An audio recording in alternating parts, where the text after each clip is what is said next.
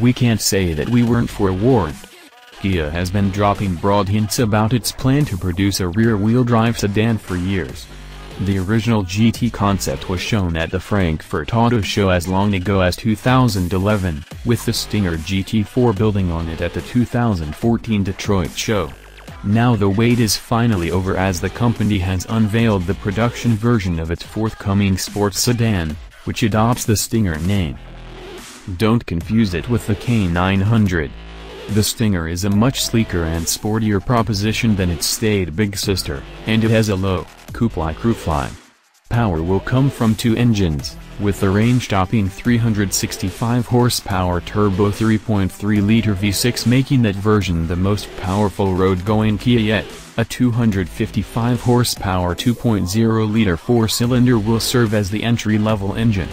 The Stinger gets an 8-speed automatic transmission, with buyers able to choose between rear and all-wheel drive. Kia says it is targeting a 5.1 second 0 to 62 mph time and a 167 mph top speed for the 3.3-liter. There also will be a diesel version for Europe, but there are no plans to bring it to the States. The design certainly is aggressive. It is the work of Kia's European design studio in Frankfurt.